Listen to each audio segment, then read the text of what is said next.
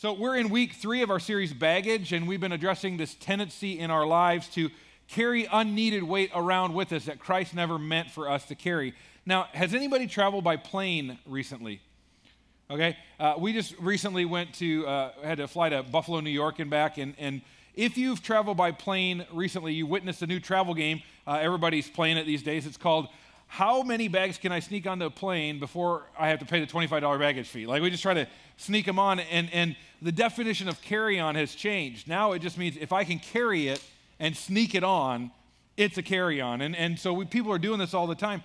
There's 3 factors that play into this. First is the aforementioned $25 luggage fee that nobody wants to pay. The second is the invention of the roller bag, which makes it way easier to sneak giant bags onto the plane.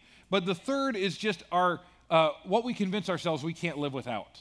Now, if you travel a lot, you've learned to travel light, but most of us, when we travel, particularly vacations and things like that, we tend to overpack. How many of you are chronic overpackers? Yeah, a few honest people. How many of you are sitting next to a chronic overpacker? Yeah, lots more hands on that one. So maybe you just found something out about yourself. But, and here's the reality. I think today we're going to talk about emotional baggage. And I think that we have the same tendency when it comes to our emotions. We tend to be chronic emotional overpackers. Now, all of us have emotional baggage because all of us have emotions. And emotions aren't bad. They help us enjoy life. Without emotions, there would be no crying, but there would also be no laughing. There'd be no anger, but there'd also be no joy. There'd be no hate, but there'd also be no love. And so emotions in themselves are not bad. The problem is they're incredibly fragile.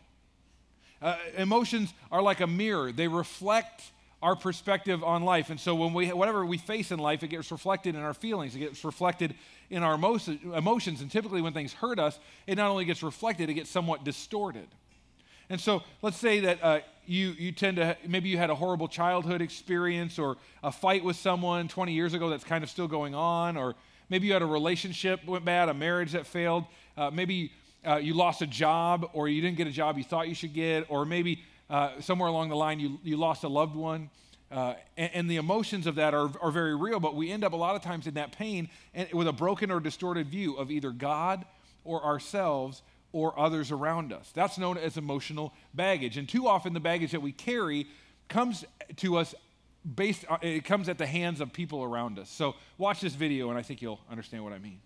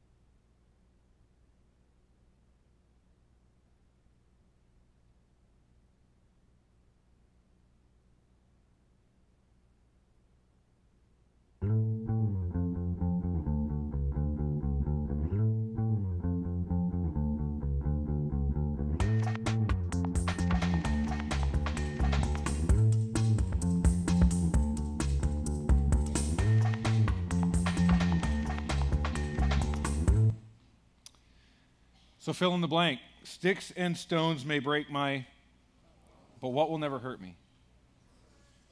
Isn't it crazy to you that we say that to our children? We tell them that to try to protect them. The problem is it's not true. See, words have incredible power. Stick and stone injuries heal relatively quickly, but word injuries tend to linger. You can hear 100 positives and 1 negative. What do you remember? The 1 negative, right? And for how long? For a week, for months, for years, right? It becomes this emotional baggage we carry that weighs us down every day.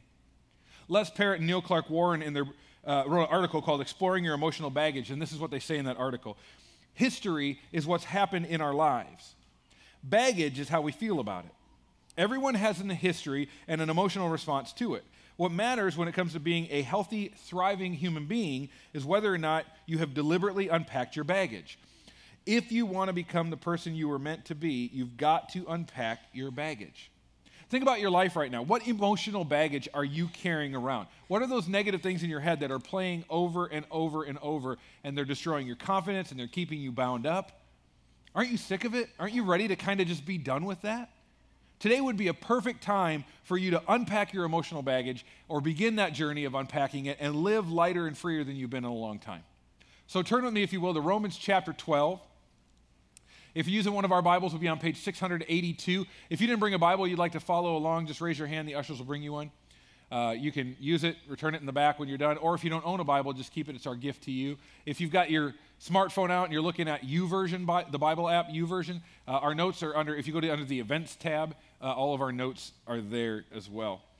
But in Romans chapter 12, Paul has just spent the first 11 chapters unpacking the truth of who God is and what he's done for us and how much he loves us. And in chapter 12, he comes to kind of this climactic moment where he says, listen, in light of all that God has done, we're being called to respond with our lives. So Romans chapter 12, page 682, starting with verse 1. He says, and so, dear brothers and sisters, I plead with you to give your bodies to God because of all that he's done for you. Let them be a living and holy sacrifice, the kind he will find acceptable. This is truly the way to worship him. Don't copy the behavior and customs of this world, but let God transform you into a new person by changing the way you think. Then you will learn to know God's will for you, which is good and pleasing and perfect. Now, we're going to use that as kind of a base point to jump off into some other texts, but today I want to talk to you about 3 lies that Satan tells us that leads to emotional baggage, and then our typical reactions to them. Lie number 1 that Satan tells us is you don't fit in. You don't fit in. And our response typically is we choose to conform.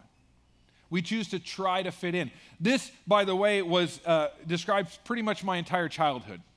I've told this story before, but I'm going to tell it again, first because I think it illustrates well, but also because it's way cheaper than therapy. If I can be honest, when I was a kid, I was awkward.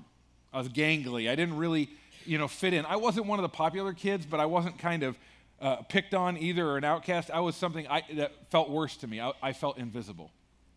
I felt like nobody saw me. So I want to tell you the story of the worst day of my young life, or at least what I thought was at the time. My parents took really good care of us, but when it came to clothes, they were cheap. And now I don't, at least that's what I thought then. Now that I'm the one paying for the clothes, I would call them thrifty. But at the time, I didn't understand money, I just why would they not buy me this stuff? I thought they were cheap. And they would buy me decent clothes, don't get me wrong, but they would never buy me the name brand stuff, and everybody at school was wearing designer jeans, okay? Or at least I thought everybody was, and so one brand I always wanted, one pair of designer jeans I always wanted, was popular in the 90s, was Jabot jeans, okay? $80 a pair. That's insane, okay? But I thought that seems completely reasonable to me because I wanted them. Well, one time my mom was feeling particularly bad for me, and I think I brought home a really good report card or something, and she decided to spoil me. She said, we're going to go out, we're going to buy you some of those jeans. And I was like, hallelujah, And so we go to the store, and folks, they were having a sale. So I got a pair of Jabot jeans and a Jabot shirt, said Jabot across the back. I was so excited, and that was not the worst day of my life. The next day, I put on my new outfit. Man, I look good. All the girls wanted me, all the guys wanted to be me, at least that's how I felt, And people were commenting, and they were saying, oh, look at his clothes.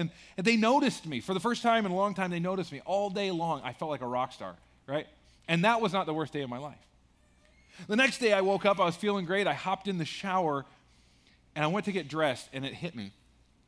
Oh, no. I only have one pair of Jabot jeans. I only have one Jabot shirt. I wore them yesterday. I have to wear my regular clothes today. That was the worst day of my young life. And I kid you not, I went back to school, and people made fun of me. See, because I thought I wanted to fit in, and I had to conform to do it. Now, that's just a dumb story about jeans, okay? But how many of us do this in our lives where it matters much, much more?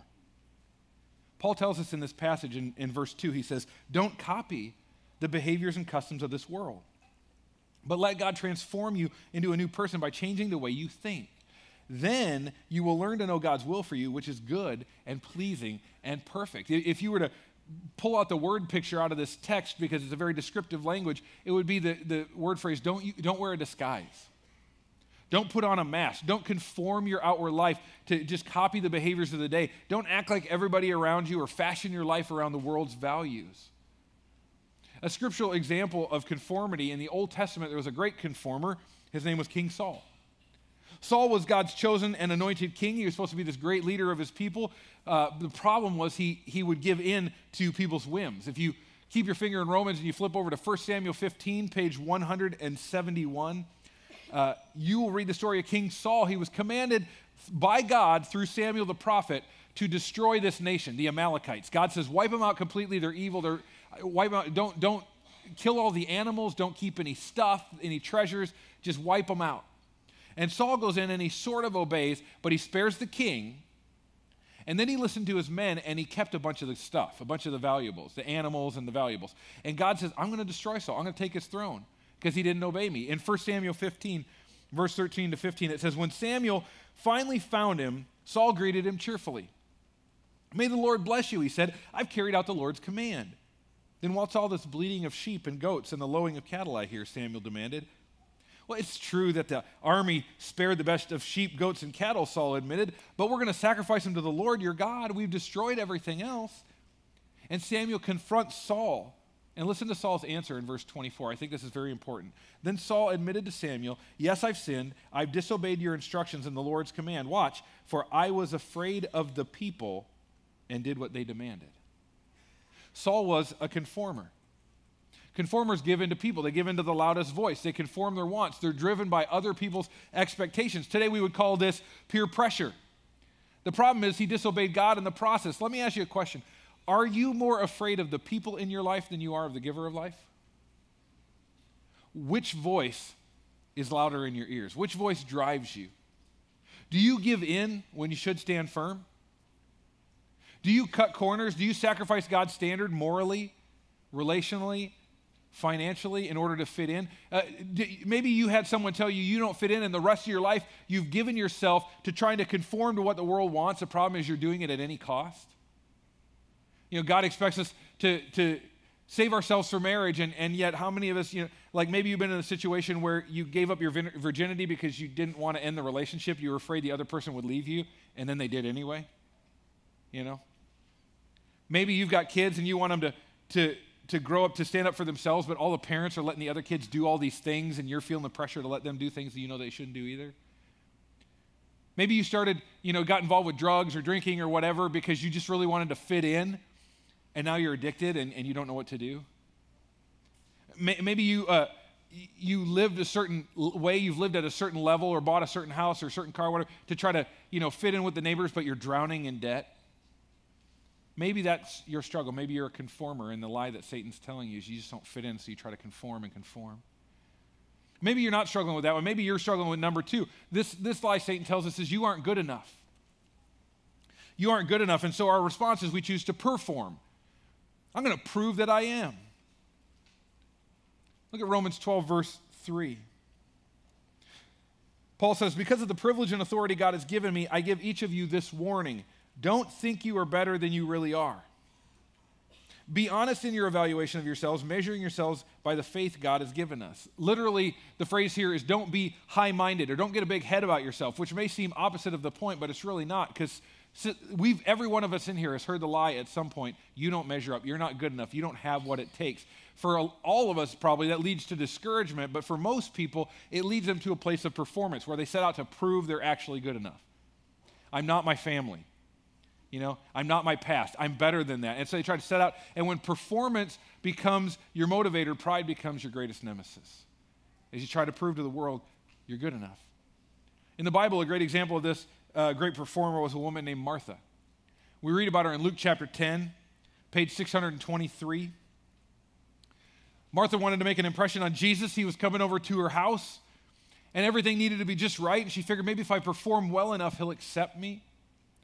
We read in Luke chapter 10, verse 38 through 40, as Jesus and his disciples continued on their way to Jerusalem, they came to a certain village where a woman named Martha welcomed him into her home.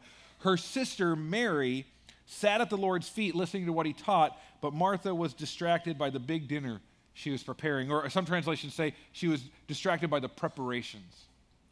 So you got Martha, she's slaving away in the kitchen. She's cleaning the house, trying to make sure everything's perfect. Mary's just sitting chilling with Jesus. And Martha gets upset, and she literally says to Jesus, Jesus, will you tell Mary to come help me? And Jesus says, no, Martha, you're the one who's messed up. She's got it right. But Martha was so driven. Everything's got to be perfect. Everything in her life was driven by one thought. I hope this is good enough for Jesus. You ever find yourself spiritually driven by that thought? Man, I hope I'm doing enough. I hope God's happy. I hope this is good enough for Jesus. This idea that we have to be good enough is driven into us from the time we're children. Have the best grades, be the best on the team, be first chair in the band, be the first one picked for kickball, And anytime we fall short, it leads us to one of two paths. Either we work harder, become even more driven to be the best, or we just give up and don't try at all. And we see kids on both sides of that spectrum all the time. And by the way, that we don't grow out of this. So many of us are playing the same games. Either we've just given up, we don't care, or we're still performing in everything we do. Got to perform for my boss. I got to try to be the perfect spouse. Got to be the best in all I do. Got to always be getting ahead, always getting the advantage, always, moving ahead. Let me give some examples. Parents who work to be, better provide, want to give their kids everything. And again, there's nothing wrong with both parents working, but so many, you see them trapped into working long hours to make all this money to provide for their kids when all the kids want is just more of mom and dad. Or you ever, anybody ever do the, when somebody's coming over to your house, the pretend to be perfect thing, where you're like hiding crap under the furniture and, quick, they're coming, but you ever gone over to somebody's house and everything really does seem perfect? Perfect house, perfect clothes, perfect makeup, car, kids, like everything. It just seems like this can't be, this is crazy. And yet we just put on that front. To be honest, we can fall into temptation as a church, because I don't know if you know this, but if a church isn't what people want or saying things they don't want to hear, what do? They just leave, and they just go to another church that'll tell them what they want to hear. And there are churches out there that will not stand on God's word. It'll tell them what they want to hear. And the temptation for church even is to compromise what we stand on in order to make people happy. Perform.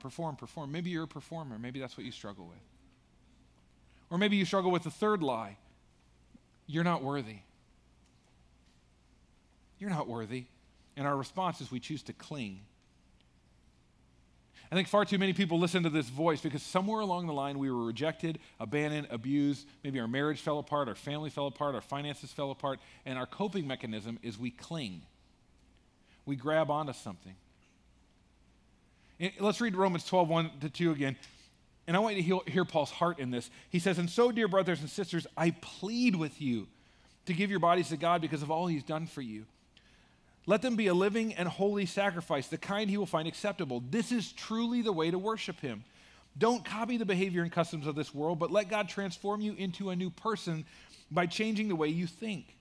Then you will learn to know God's will for you, which is good and pleasing and perfect. Paul is literally begging here. He's saying, I plead with you, I urge you, in view of what God has done, give yourself to God. It's an act of total surrender. And maybe you've done that once, but you know what the problem with living sacrifices is? They can crawl off the altar. You ever been there in your life? God, I give my life to you. I'm going to live for you. Oh, squirrel, Oh, God, I'm going to give my life to you. And then you get back off the, oh, God, I'm going to give my life to you. Oh, I don't like that. And back and forth, on and off, and on and off, and on and off the altar. And we're on the altar when we want to be, but when it gets tough, we crawl right back off. And the picture here is daily choosing to be a living sacrifice, to give ourselves fully to God. But in order to give ourselves fully to God, we have to let go of whatever it is in our life that we're currently holding on to. See, here's what I think our problem is. Our problem is not that we don't want to give ourselves to God. We do. Our problem is we can't stop clinging to something else. It's not that I don't want to give myself to God. I'm just holding on too tight to other things. In the Bible, a great example of this is the woman at the well in John chapter 4, page 639. Jesus is in Samaria. He comes across this woman. She's drawing water from a well in the heat of the day, which tells us a lot about this woman. See, most people would come in the morning or in the evening when it was cooler, but she's out when nobody else would be there in the heat of the day, which means she's either avoiding people or they're avoiding her, or a combination of both. And as the story goes on, you find out it's because of her reputation. In John chapter 4, verse 16-18, Jesus says, go and get your husband. I don't have a husband, the woman replied. Jesus said, you're right, you don't have a husband, for you've had 5 husbands, and you aren't even married to the man you're living with now. You certainly spoke to the truth.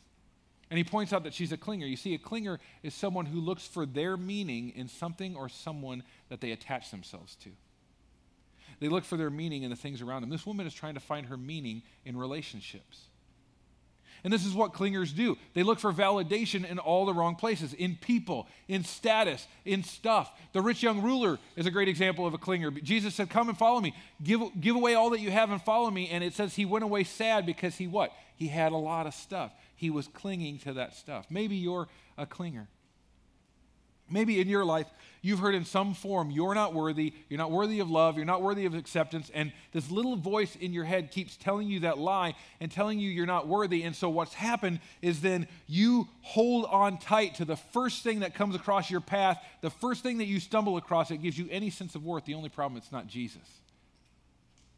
And it doesn't matter what that thing is, eventually the thing that makes you have that sense of worth will at some point make you feel worthless. But you don't know how to let go and just find your worth in Christ alone. The reality is that all three of these things create baggage in life, and it's where far too many people are, living with regret, hurt, shame, fear, guilt, bitterness, anger, just weighing us down, emotionally weighing us down. And when the call of Christ is to live in freedom, but we just have no idea, how do I get rid of these bags? How do I let go? The only way to release lies is with the truth. So let me end by telling you three truths about who you are in Christ, and maybe this is the part that you need to hear. Number one, in Christ you're forgiven. In Christ you're forgiven. 2 Corinthians 5:17, this means anyone who belongs to Christ has become a new person. The old life, the old baggage, all that stuff is gone. A new life has begun. I have people say to me all the time, I know God can forgive me, but I can't forgive myself. People say that all the time. I think they think they're being humble. Really, it's a form of spiritual pride. I know that the God of the universe, the creator of all things, can forgive me. He has it within himself to forgive me, but I'm too good. I can't forgive myself. Like, that doesn't make sense. Well, what God is really saying is, why don't you just be humble enough to accept the grace that's been given you? In Ephesians 1:7, it says, because of the sacrifice of the Messiah, his blood poured out on the altar of the cross, we're free people, free of penalties and punishments chalked up by all our misdeeds, and not just barely free either, abundantly free. If you put your faith in Christ, you are forgiven. Number two, in Christ you're secure. 2 Corinthians 1:21-22, it's God who enables us along with you to stand firm for Christ. He's commissioned us and he's identified us as his own by placing the Holy Spirit in our hearts as the first installment that guarantees everything he's promised. How many of you Pearl Jam fans? Yeah, a handful that are willing to admit that in church. In high school, I was a huge Pearl Jam fan. Like, I was part of the Pearl Jam fan club. I paid money to be part of this fan club. And I got to, you get these cool LP records that they didn't release anywhere else. And then on top of that, you would also get a list when the tour dates came out, and you got to kind of like apply for tickets before anybody else. I got to see Pearl Jam in Minneapolis in the 6th row, and Eddie Vedder looked at me. Yeah, it was awesome, okay?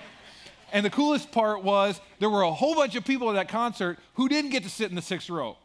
And the way they stopped you there were those dudes, you know who I'm talking about, with the black security shirts and no neck, and like their arms are like my legs, these guys?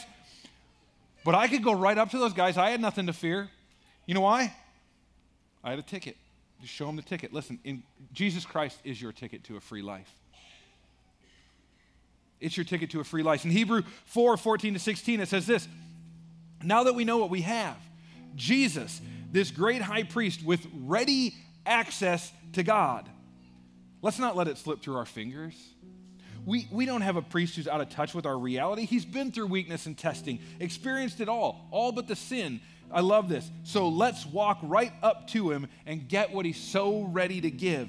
Take the mercy, accept the help. Maybe that's what you need to hear today.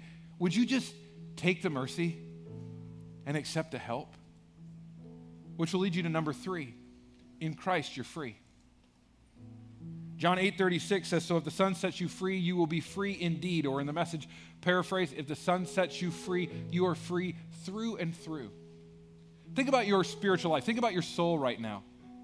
Is your soul in Christ free all the way through? Is it free through and through? Is anybody caught up? You've got some hurt, something in your past, some baggage, some emotional stuff that you just need to let go of in order to be all God made you to be? Maybe today would be a great day to unpack that bag. To stop conforming, stop performing, stop clinging, and just let go. I'm going to ask that you bow your head with me. And first and foremost, I got to believe in a room this size, there are people in this room who you've never accepted Jesus. You've never started that journey. You don't understand that God loved you so much, he sent his son to die for you to set you free. All you got to do is believe in him, put your faith in him, and Jesus will pay your price. And you can be free. You can experience eternal life with God. Maybe you're saying, I need that. I need to walk with Jesus. Is there anybody who would raise their hand and say, I want to accept Jesus as my Savior today? Yeah, several around the room. You can put your hands down. If you did that, I want to challenge you to take your weekly handout and just there's a box in there that says, today I accepted Christ as my Savior. I want you to check that so we can walk with you and follow up with you. But I'm going to pray a prayer, and I just want you to pray this in your heart. I'll pray it out loud. I want you to pray this in your heart, and this prayer starts you on a journey of following Christ. Maybe you're a believer in the room, and you just need to reaffirm this as I pray it. And it goes like this. Father, I come to you in Jesus' name, and I admit that I'm not right with you. And I ask that you would forgive me of my sins. I believe with my heart, and now I'm confessing with my mouth, Jesus Christ is the Lord of my life. And I put my faith in him today. Amen. Now, here's a challenge we're going to end with. If you were here last week, we did a challenge to give people an opportunity to come and get on their faces before God at the altar, and we had these suitcases around the front of the room, 4 across the front of the room, just giving people an opportunity to come up here and to write something down and just let it go, an addiction or baggage in your life or unforgiveness, whatever it is, a person's name. Maybe, I just needed salvation, whatever it is, and to be able to let it go and to kind of symbolically let that baggage go in their life. And maybe there's some of you who were here last week and you didn't do that. You're like, man, I wish I would have. I wish I would have got up. I wish I would have gone up there. We're going to give you another chance today to come up during the song and just, there's pieces of paper up here, maybe it's just one word you write that symbolically kind of summarizes what you struggle with, and just the power of putting it in there in the suitcase, letting it go, giving it to God, and then the important part, turning around and walking away and beginning to live in the freedom that comes with being a follower of Jesus Christ, knowing that the blood of Jesus Christ covers my sins. Maybe you weren't here last week and you're like, man, I'm glad I'm here today because I want to do that. But if you need to just come before God and symbolically let some things go, as the band leads you in this song, come. So let me pray for you. Heavenly Father, give us the courage. Not just the courage to stand up or step out in the aisle or walk forward or write something down, but the courage to turn away from those suitcases and to walk away. See, I can't speak for other people, but the thing I need the courage for the most in a moment like this is letting go. Because if people in this room are like me at all, there are hurts and bitterness and some things, emotions that I don't want to let go of because I don't want to forgive, or I don't want to get over that. I want to feel sorry for myself, or I don't want to move on, or I just don't know how to move on, or I'm scared. I'm scared to let go. I pray you would give us the courage to let go, to walk away from that addiction or that sin or that emotional baggage or that unforgiveness and begin to journey a new life in Jesus. Would you give us the courage to let go? In Jesus' name, amen.